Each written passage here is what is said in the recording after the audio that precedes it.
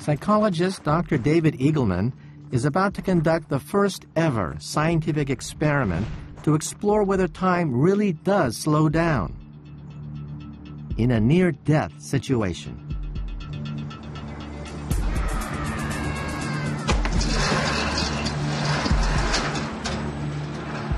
So in order to measure how fast people's brains are taking in information, we've built this device, which we call the perceptual chronometer. And the idea is that numbers flash very rapidly on this LED screen. They flash so rapidly that a normal brain under normal circumstances can't see what's being flashed here. But if time were running in slow motion, then you should be able to distinguish the numbers. Jesse Callis has volunteered to be our guinea pig. Can you see that there are numbers flashing on the screen here? Yes. Okay, these are flashing at a slow rate. If I speed this up, at some First, point... David has to make sure that Jesse can't read the numbers when time is running normally for him. That it's very difficult to read what the numbers are. Yes, Maybe impossible. very difficult. Okay, and so are you able to read what's on the screen now? Yes. How about now? Yes. Okay. And here, can you read the number at all? No, not at all. Okay.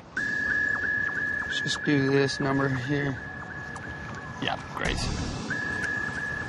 Is that too tight? No, go ahead. Okay. There's no way to fake this test because if time is not running more slowly, they can't see the sequence.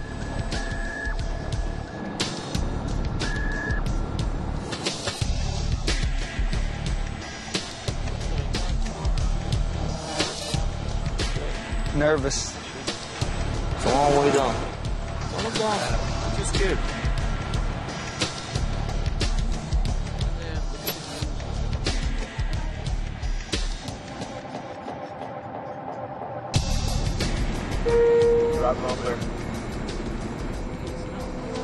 Jesse is about to free fall from a height of 33 meters, 12 stories above the ground. The question is, will he be able to read the number on the way down?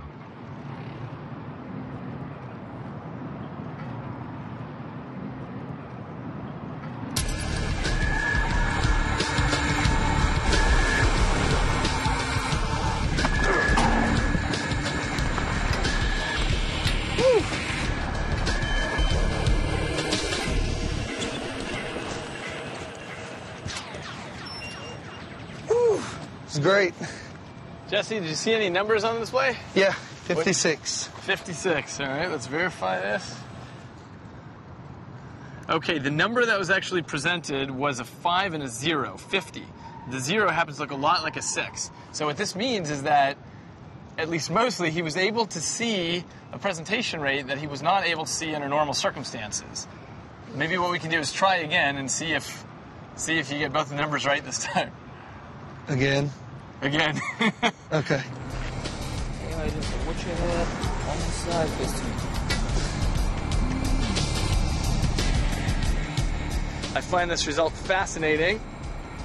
I would have loved it if he saw both numbers exactly correctly, but this at least suggests to me that he's able to take in information faster than he was before.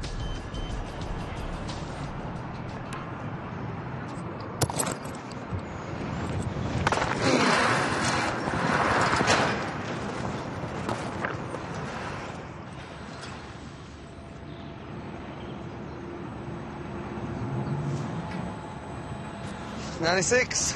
96? True? That's what I saw.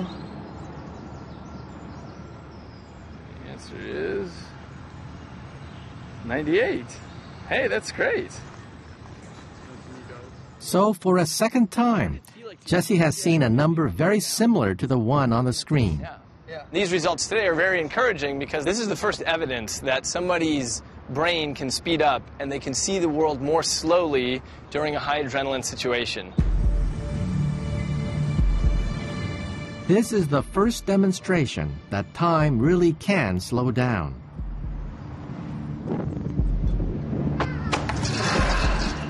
But how?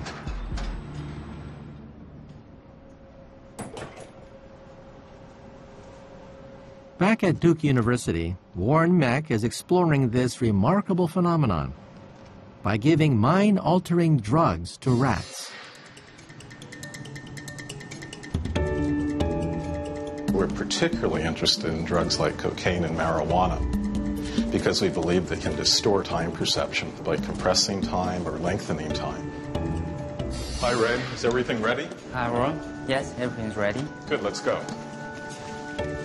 He's going to test whether these chemicals change the stopwatch mechanism that allows the rats to measure time.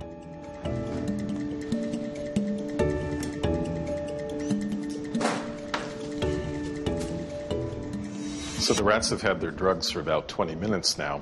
As you can see, the marijuana rat is mellowed out. The cocaine rat's gotten quite mad and is trying to escape out of this cage here.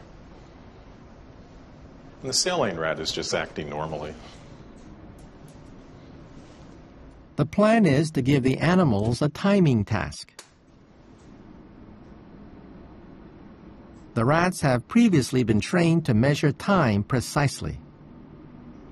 If the rat presses a lever after 12 seconds, he gets the reward of a food pellet. But if he's too early or too late, he gets nothing.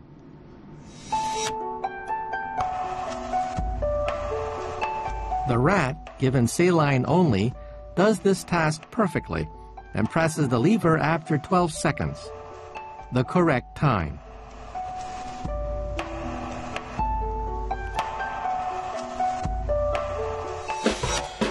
Next, the rat on cocaine.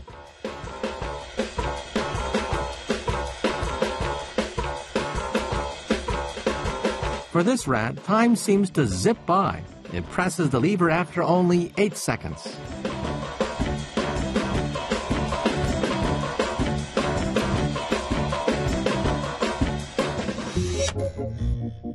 And lastly, the rat on marijuana.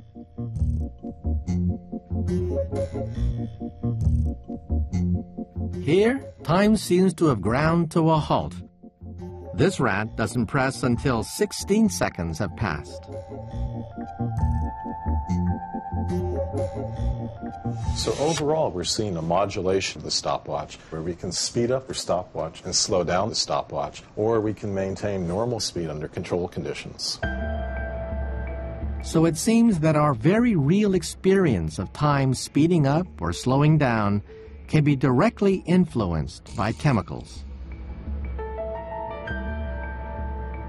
And this could account for what's happening in the free fall. Under high stress, we release adrenaline, and this, just like a drug, affects the chemical pathway of our stopwatch, slowing down time.